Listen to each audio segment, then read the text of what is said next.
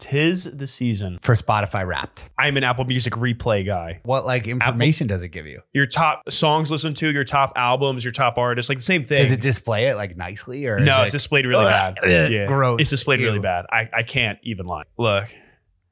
Ew. Stop.